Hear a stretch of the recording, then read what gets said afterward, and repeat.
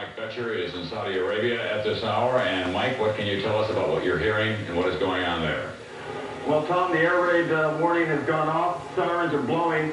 We're getting our gas masks out just in case. Need to screw the canister on here. We'll just have to wait and see what is to come. There are extremely good air defenses around this area. We hope they are extremely good. There haven't been any more takeoffs in the last 3 minutes. And so the entire city right now will be heading towards their underground shelters. Certainly many of our staff should be taking off to those shelters at this very moment.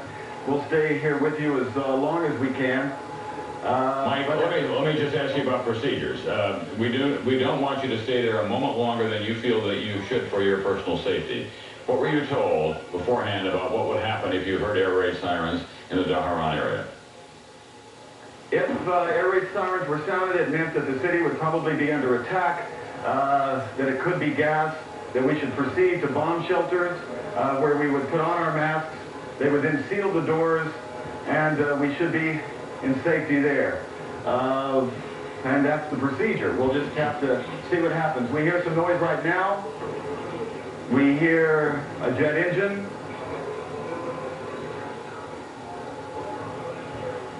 The sirens are still going. Let's listen. As many of you folks as you can should head to the shelter now. Mike, get Arthur Kent to run up to the Joint Information Bureau. Get Arthur Kent to find out. We just lost Saudi Arabia. That's not an encouraging sign. We've lost the transmission from Saudi Arabia. They are at Dhahran. It's an air base that's one of the major launching pads for the fighter jets that are in that area. The Saudis have secured the area. I want to reassure everyone that this could be just a regular interruption on the part of the Saudis. That is one of the most secure areas that exists in Saudi Arabia. It's on the Persian Gulf itself.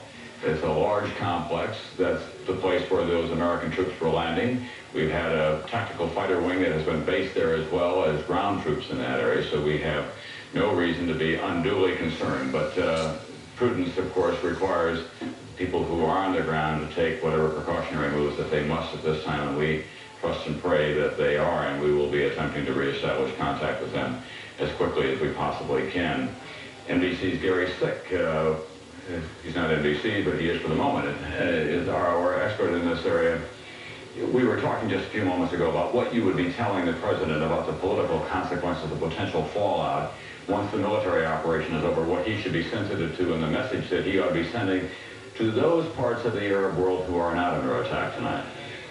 I think in the first place, he should, if there was in fact a reason, let's say the Iraqis were arming their missiles or something, that this was a reason for us to go in, then he should obviously stress that. I think he has to stress very much that this is not an attack against the people of Iraq or against the Arabs generally, that it is in fact an attack against specific military targets, and to the very best of our ability, that will be maintained. How much help can he get from Hafez al-Assad in Syria at this hour, from President Mubarak in Egypt, from King Fahd in Saudi Arabia on that count? Well, the third point that I was going to mention is that he should stress also the fact that we're not in this alone. And I think the presence of even the token part of the Arab forces in this attack would be very, very important from that point of view.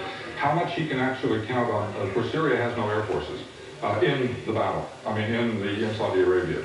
So they're in no position to offer anything at this point. I think what we have to worry about with Assad is a couple of days from now, when he judges how the Arab reaction has gone, as to whether he'll stick with us or not. And I think it's a very open question. And there's some question about whether he'll even use his troops in this attack. And that's a concern that Secretary of State Baker had when he was visiting Saudi Arabia just a week ago. You know, the thinking was very much that the first phase would be purely air, and that it would probably go on. It's only been underway now for a couple of hours. It will go on at least until midnight Eastern time, when daylight begins to break over the area, and then we'll see whether it goes on. That's the first time we're going to get any real indication of how much has been done. All right, can we put up now an electronic map to show you the area, what we think is going on at this hour, and we'll just give you a kind of an evaluation.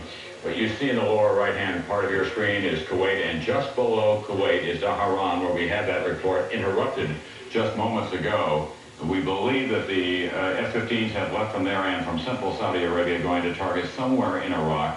The indications are that the first attacks on the city of Baghdad, the capital of Iraq, were by Tomahawk cruise missiles.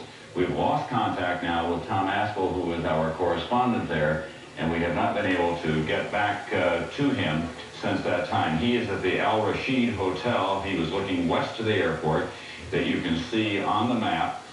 He reported that there were numerous very large explosions, lots of anti-aircraft fire that had been set off earlier. NBC's Fred Francis was telling us as well that he believes that it may have been a deliberate attempt to get the Saudis to light up their systems so we could take a look at their radar.